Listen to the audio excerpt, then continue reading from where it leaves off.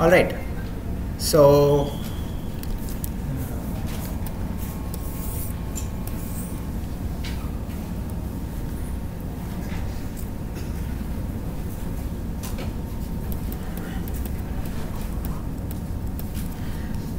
today what we are going to do is to look at the basics of what an architecture can look like, a hardware architecture for solving a given problem, right? For us, an example DSP problem, right? We'll take a very simple example, come up with a very basic architecture for it, and from there sort of see how we can modify it to make it incrementally sort of programmable, and eventually sort of get the idea of how a general architecture is likely to look. Okay, and that will sort of give us a flavor of both how programmable architectures look as well as how we can build custom architectures for solving problems that are not limited to solving just one problem but might have some extensibility in some ways. Okay, so the example that we are going to look at is the so-called FIR filter, right, which is essentially defined by the equation y of n equals, I'm going to take a very specific example of an FIR filter, a very trivial example. It has three coefficients, a times x of n plus b times x of n minus 1 plus c times x of n minus 2.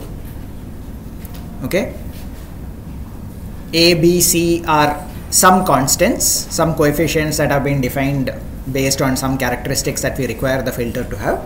X of n is the input. Okay, so therefore x of n minus 1 is one previous sample of the input, x of n minus 2 is two samples previous, etc. Right? How the numbers are represented, how many bits are used, etc. I'm going to ignore for now. We'll get into that in probably the next one of the next two classes. Right? Number representations and so on we'll spend some time on, but for the time being I'm just going to assume that we know how to represent these values in some binary format, and things like multiplication, addition, etc. are known. We know how to do those operations. Okay, so if I asked you to just outright build a hardware architecture that implements this, what are the things that you are likely to require and how would you go about building it? A shift register, right, probably is the most sensible or the most obvious way to obtain x of n minus 1 and x of n minus 2 from x of n. Okay, so what would that look like? It would essentially say, fine, my x of n is coming in here, right, and this arrow over here essentially indicates it is some kind of a multi-bit bus. It could be a 16-bit bus, something like that. All that it means is all of those data are synchronized. They are changing in sync with each other. Okay. The shift register essentially says there will be some block which I'm going to just use a rectangle to represent, and at the output of that block is going to be x of n minus 1, right? The implicit assumption over here is that I have some kind of a signal which is basically the sample clock which is going to come to this register. Okay, I'm not going to draw the clock from now onwards. I'm just going to assume that whenever I draw a rectangle like this, it's understood to be a shift register. Okay. There is another shift register because I also need x of n minus 2, right? Of course it has the same clock, otherwise it would not really make sense to use a register like that. Okay, alright, so far so good. I've got x of n coming in from somewhere, and from that I'm deriving x of n minus 1 and x of n minus 2. What do I need to do with all of these values? Multiply by the corresponding coefficients. Okay, alright, so let's see how we'll do that. I'm just going to draw it as a block that says A over here, another block that says B, and the third block that says C, right? So what I mean by this is that x over there indicates that it's a multiplier, and the value next to it, A, B or C, indicates the coefficient that's being used to multiply. Now I need to add all of these together. Rather than just pulling all of them into a single adder, I'm going to assume further that my adders themselves are two input adders. Okay, therefore one way of doing it is to have one adder over here and say I'll take this and add them together, this and add these two together, and as a result I get y of n out here. Okay. So hopefully it is obvious to all of you by now that this is not a unique architecture, right? There are other ways in which I could have made these connections, right? So for example, why did I choose to add the A and B multiplier outputs together first and then add them to the C multiplier output? Could it have been done by having one single 3-input adder, right? Could I have changed the direction of some of these signals, done it in a different order, some other way of doing this? All of that, in other words, there are multiple possibilities, okay? And this is just one example. Of course, it is a reasonably obvious example, obvious architecture that we can come up with. So it's hard to really find fault with this. Okay, so now what can we infer from this architecture? Once I have come up with this architecture, the questions that I need to ask are essential. One question that I would want to ask is, how fast can this process data? Okay, and what determines that? What would it be that determines the rate at which this architecture can process data? Assuming that somehow I can provide my input samples fast enough, right? Remember, we had this discussion earlier where we said that normal signal processing algorithms have this property that very often their sampling rates are set by some physical constraints. Some property such as, for example, there's no point in sampling voice at more than, let's say, 44 kilohertz or something like that, even music, right? Because the human ear cannot really sense anything beyond that. Similarly, for vision, more than 60 frames per second is unnecessary because you really can't make out that level of detail. In fact, 30 frames per second is the limit of persistence of vision, right? So there are physical reasons why certain signal processing applications have a required sampling rate. Okay, but in this case I'm going to leave all that out of the picture and say, from my architecture side, what limits my performance? Okay, how fast can this run? How fast can I sample and process data when I operate with something like this? What would it be that is my limiting factor over here? The clock period. Okay, so in other words, as I have shown over here, essentially the clock that I have over here, this is both the clock period and that happens to be equal to the sample period, right? Why am I saying that? Because my assumption is that by connecting the clock like this to the registers, right, I am essentially saying that every time there is a positive edge of the clock, a clock tick, one sample gets transferred from input to output. Okay, so every time there is a clock tick, there is a shift of one sample. Therefore, the clock period and the sample period in this case are the same. Okay, so then asking what is the highest rate at which this can sample is the same as asking what is the highest clock period, or rather the highest clock frequency that can be used with this circuit. And what determines that clock frequency? The critical path through this circuit, right? The critical path essentially being the longest set of combinational elements that is present in this circuit, which effectively, if you look at it, comes down to this path over here. Okay, because there is an implicit assumption that there is some kind of a register at the input side over here and also a register at the output side. Those I have not drawn, but those are implicit. Okay, so if I take those two into account, this becomes the critical path, right, which determines the minimum time period, or in other words, the maximum frequency at which this system can operate. Okay, and in this case, supposing the delay through a multiplier, let's call it Tm, it would probably be some, either 1 nanosecond, a fraction of a nanosecond, or 2 nanoseconds, some number like that in units of time. Okay, some number of nanoseconds, hopefully.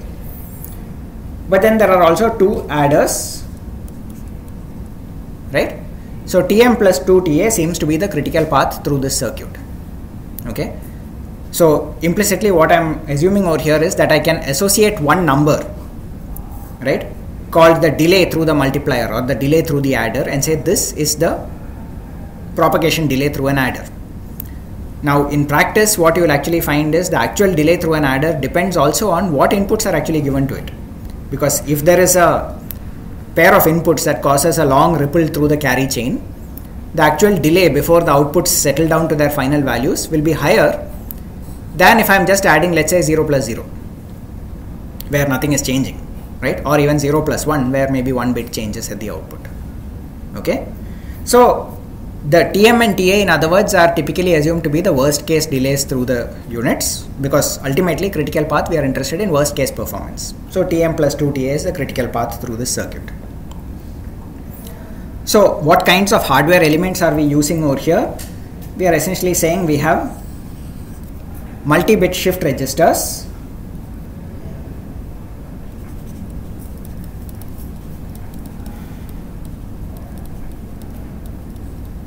right? Why am I saying multi-bit? Because all the bits corresponding to x of n have to be synchronized and loaded into that register at one time instant, essentially. Okay, the enable signal or whatever it is that I use in order to load data into the register has to be one synchronized thing across 16 bits, so that all the 16 bits of x get stored at the same time instant. I have multipliers. How many bits are these going to be? That depends on my number representation. We'll look at all that later. And I have adders. Okay, so as long as I have some way by which I can design adders, multipliers and shift registers, right, or registers, and I can just connect them up, I can get this hardware architecture built. I can actually probably even put it together on a breadboard if necessary, or I can do a custom layout and get a IC chip designed out of this. Okay, not very hard to do. Okay, so far so good. What are the drawbacks with this architecture? What problems can you think of with this architecture?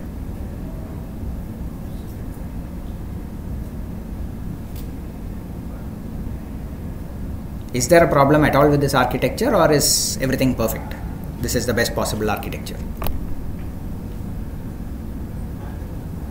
Huh? Parallelism. Why is parallelism, and what do you mean by that? I mean, just elaborate. The third adder has to wait for the first input and second input. Okay, so yeah, I mean, this is a good point. Essentially what you are saying is that this adder which is adding the output of the C multiplier with the others has to wait until the previous adder has completed. Yes, I wouldn't necessarily call that a drawback of this architecture, because at the end of the day, the moment you force yourself to use only 2 input adders, it means that you have to use 2 adders and one has to operate after the other. Okay. So yes, that is definitely one issue with this architecture, but not necessarily a drawback of the architecture per se. Okay. But what I am looking at is something slightly different. How would I change the filter that I wanted to implement? Let's say I wanted to change the coefficients. How easy is that going to be? Is that trivial to do? How would you do it? Change the ABC. So that means, where are the ABC present? Are they just, the way that I have drawn it, I have not indicated where the ABC are. Okay, so that's part of the catch over here, right? I've just drawn them next to the multiplier. So there are 2 ways that can happen. One is I actually hard code it into the multiplier, which literally means that only those partial products corresponding to the bits of A and those corresponding to the bits of B, etc., are even activated. Only those even exist physically. Right? That's like a high level of optimization, but if you write Verilog code, that's precisely what will happen. The compiler will actually optimize to that level, right? Because it knows that these are now constants that you are using. It will just optimize out everything that's unnecessary, which means that changing A suddenly becomes very difficult. It means I have to recompile my entire design. And recompiling in hardware, unlike making a change in an editor and just typing make, it's not that simple. It's a very complicated process. If it's on an FPGA, yeah, it's doable. If it's on an ASIC, it's essentially not going to happen, because it means a complete new run through the fabrication system. Okay, so how do you store the values of A, B and C is a question that you need to think about.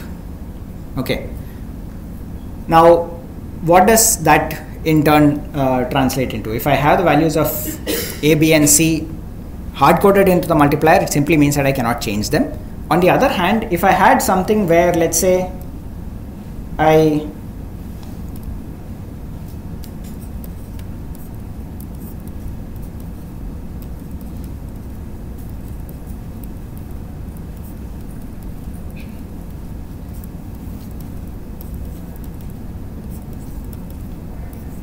have the same architecture, but somehow I say that this is going to get its input from some other register. This is going to get its input from yet another register, and this is going to get its input from a third register, and I store the values of A, B and C over here. Okay. Now to some extent at least that can be changed, right? I've made my architecture slightly more complicated, and my multipliers are now no longer specialized. They are actually general multipliers that can multiply any coefficient with any input value. Okay, because I could change the values of A, B and C while the system is operational. Okay, then of course it raises the question of how am I actually going to load values into these registers, right? There can be some load enable. There are ways by which it can be done, but it also increases the complexity, but at the same time, it's not very easy to do. Okay, so that's one part of it. At least if I want to change the coefficients, I could handle it that way, right? What about the next question? What if I want to change the number of taps? Instead of having 3 coefficients A, B and C, I want 4, A, B, C, D. What would I need to do? 4 branches and I pretty much have to redo the design. I mean, it's easy to draw what is needed, but in terms of the hardware, I have to resynthesize. Okay, there's really nothing else that I can do over here. Okay, so that's yet another drawback. So if I try listing the drawbacks, one is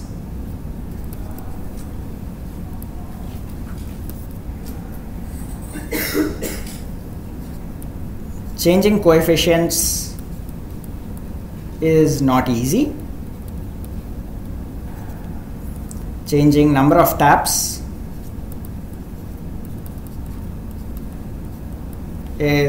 requires recompilation essentially, or resynthesis.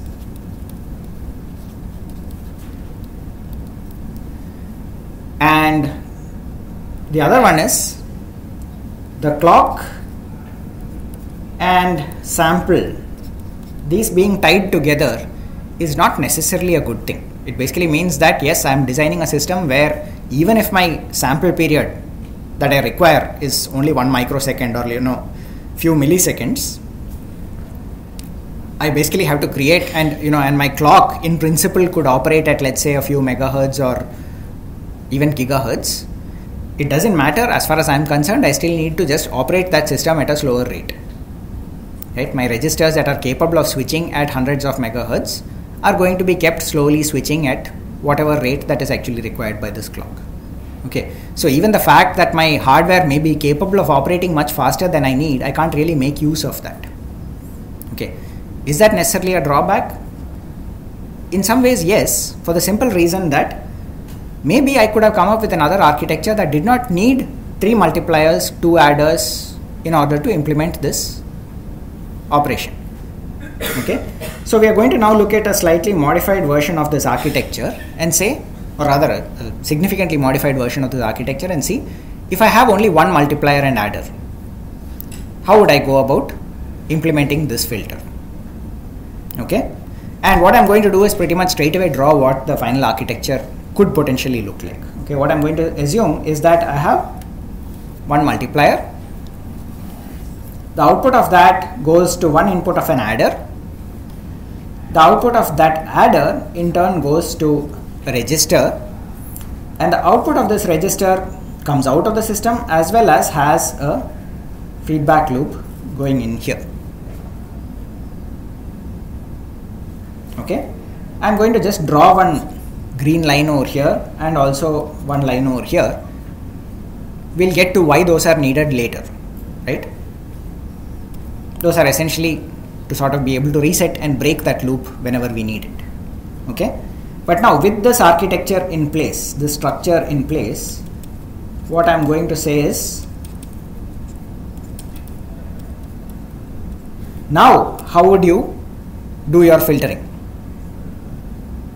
Okay, and one way that I can think about it is, I have the inputs coming in from here.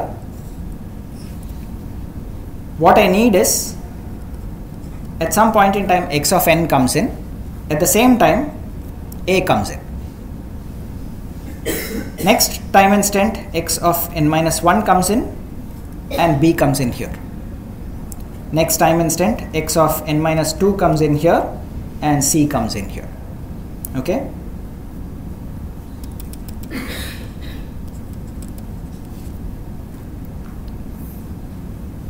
Right. So the first time around x of n into a, then next clock cycle x of n minus 1 into b, next clock cycle x of n minus 1 into c. What is happening here? X of n into a comes out here, goes through the adder. As long as the register initially has a value of 0, 0 plus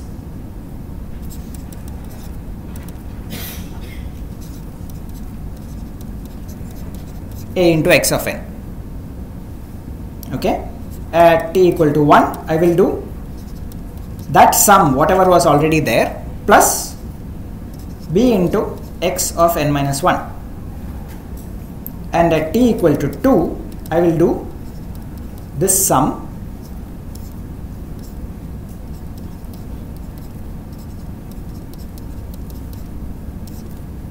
plus c x of n minus.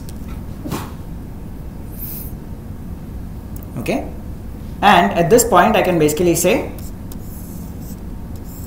take this, transfer to output.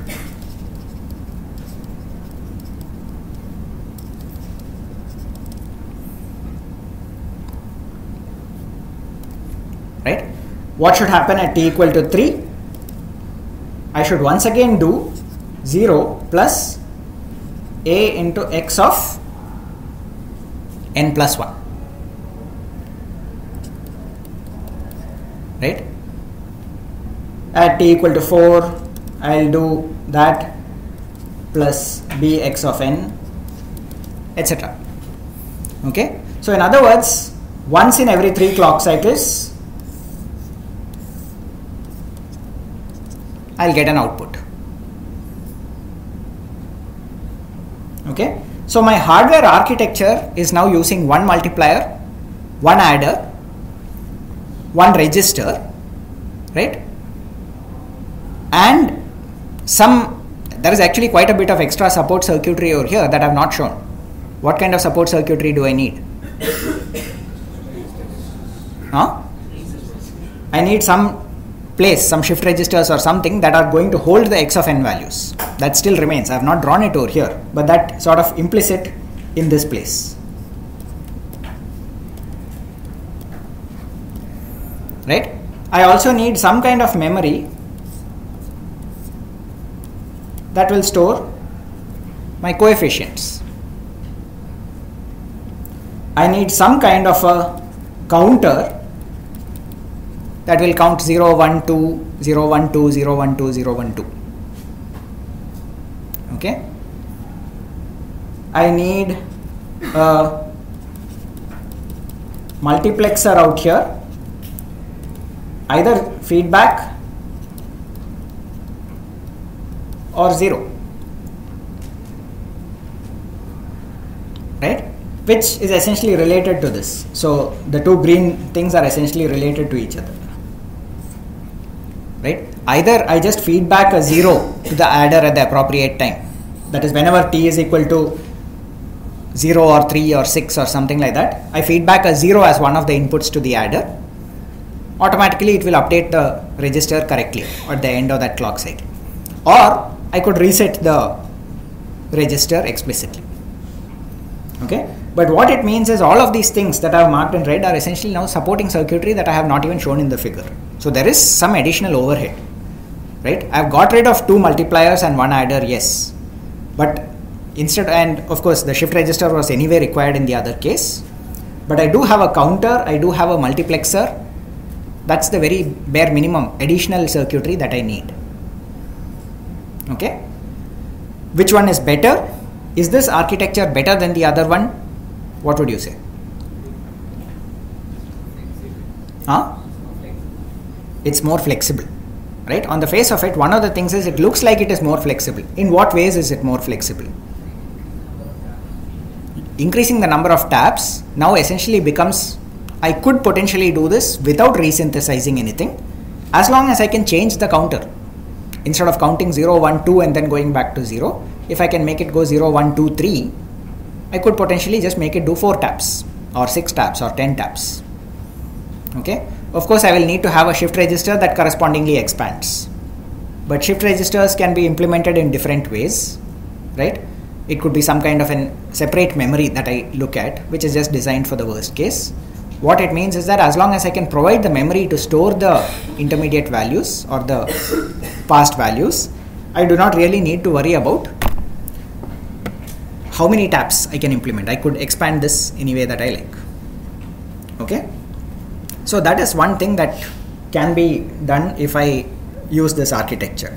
Let's go one step further and sort of see if we can clean that up a bit more and basically look at exactly what it would look like, right?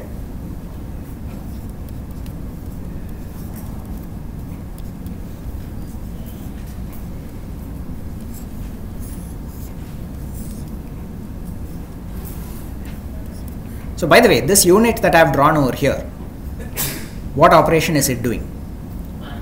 This is a MAC, right? So the MAC that you probably have heard a lot about already and you will hear a lot more of in this course, the multiply accumulate, this is exactly it. Okay.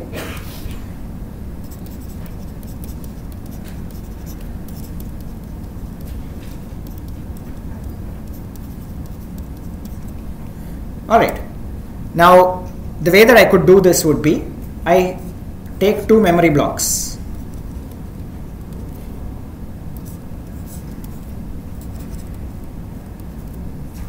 Right? And over here, I start storing the values x of n minus 1, x of n minus 2. And over here, I store the values a, b, c, corresponding to the data locations 0, 1, 2, 0, 1, 2 respectively. Okay. So I can just use one external counter out here and feed this as the address to each of these memory blocks.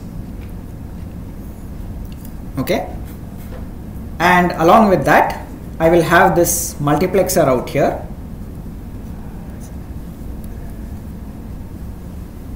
that basically needs to check for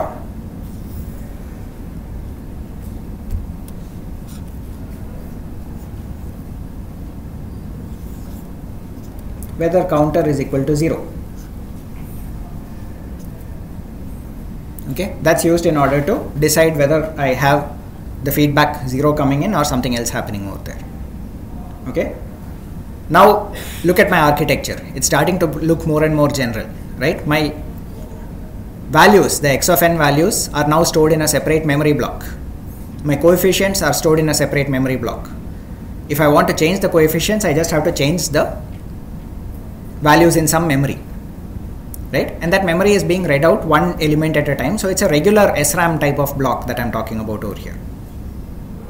Okay. What is the address going to that block? It's essentially something that is just a counter.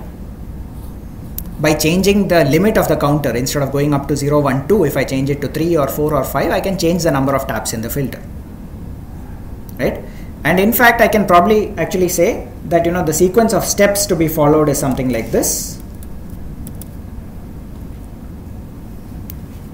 Initialize by setting counter equal to 0, and I'll take some variable, I'll call it next, and set it equal to 2,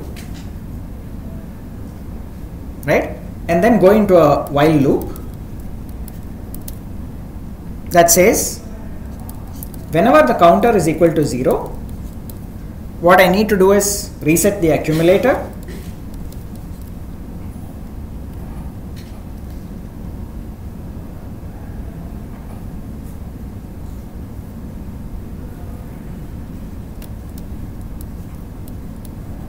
update the value in the memory mem1 of next with something that's coming from the input, right? So this is basically the x of n storage,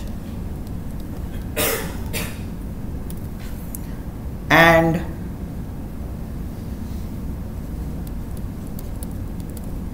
next is equal to basically next minus 1, modulo n, right, where n equal to 3 here. Okay, what does that next minus 1 modulo n do? We'll see that in a moment. Essentially, why am I doing this? I'm sort of trying to be a bit clever over here in terms of how I do the shift register. Okay, we'll just look at that in a moment. After this, the next step would essentially be, after all of that thing has been done, multiply and add mem1 of counter with mem2 of counter, and do counter equals counter plus 1 modulo n. Okay, so what's happening out here? This set of steps out here is essentially trying to do, it's trying to check once in every 3 clock cycles, that is whenever the counter becomes equal to 0, there is some bookkeeping that needs to be done. What is the bookkeeping? Reset the accumulator to 0, load the new input into some location in memory, and that location in memory that I'm going to load it into, change that for the next time around. Okay, so if you look at how this works, the counter I'm going to assume is or rather the counter, the way that I've written it over here is counter will go 0, 1, 2, 0, 1, 2, because modulo n, right, percentage n basically means when it reaches 3, 3 percentage 3 will become 0. It's a modulo counter. Okay, this is essentially something called a circular buffer. Okay, so what we are doing over here is, in hardware it's very easy to implement a shift register. The moment we start thinking about memory blocks and software, shift registers are no longer very efficient, because shift registers involve moving a large amount of data around, right? Every piece of data needs to move into an adjacent location. Even from the point of view of hardware, that's actually a bad idea, for the simple reason that it's probably going to end up consuming a lot of energy, right? Why is that? Because toggling of inputs, right? Let's say that I have a 100 tap filter, there are 100 elements that need to get shifted, right? Whole bunch of bits toggling, whereas what I really need to do is keep 99 of them the same, throw out the oldest one and replace it with the newest one. That's what I'm doing here.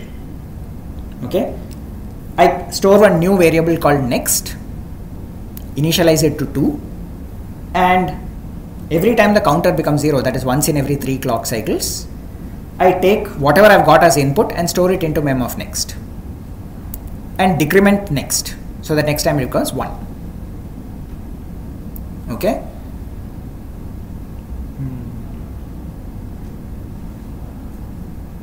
Actually no, my mistake, I should have done that the other way. No, it should be plus 1.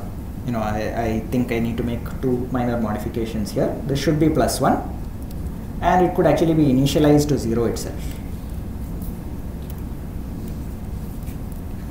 Okay, so what will happen is, the first time around, x of 0 that's coming in will go into location number 0 in mem1.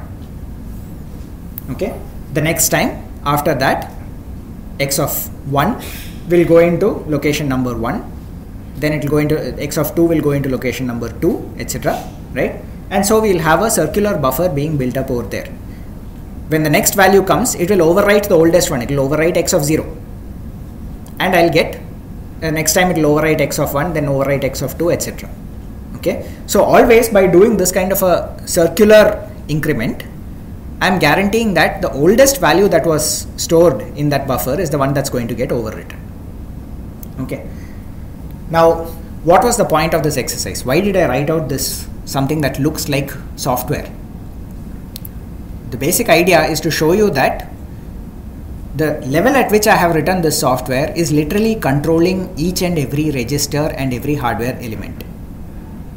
Okay, this is what is sometimes called RTL code, register transfer level, right?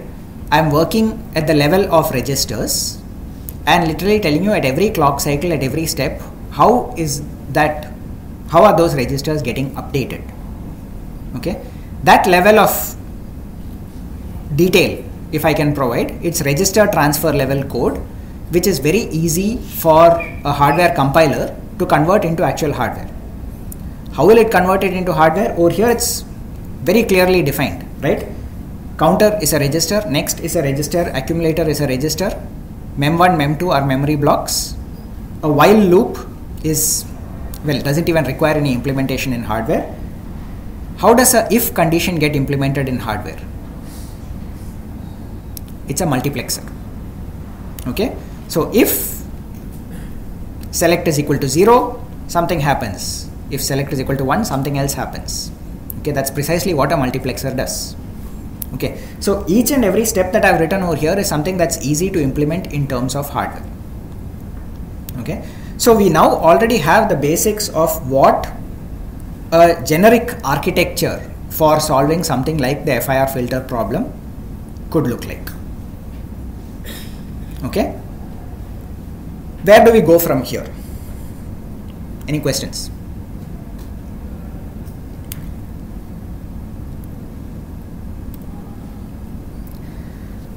So what we can do with something like this is, if I want to generalize the idea, what I'll say is, what was it that I actually had over here? I had something that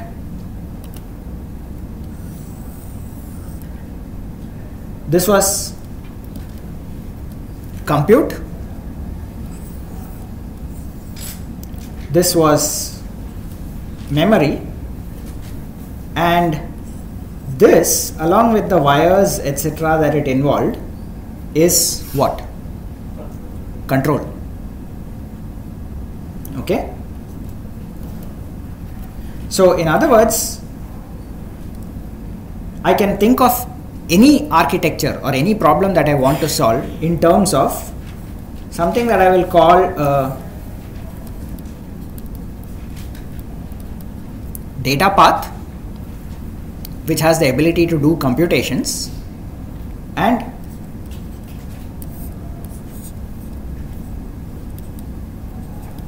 a controller, right?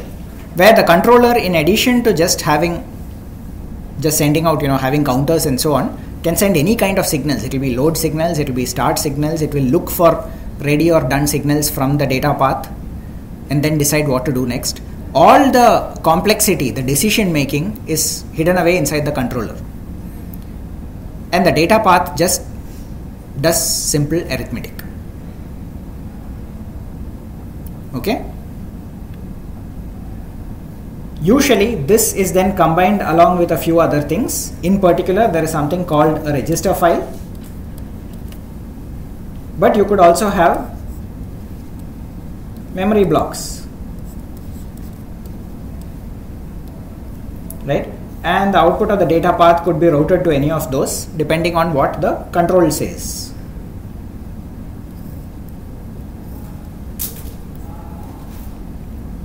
Right? The control could also determine how the register file is activated so that you can write values into it. The outputs of this in turn could come through some kind of a large multiplexer,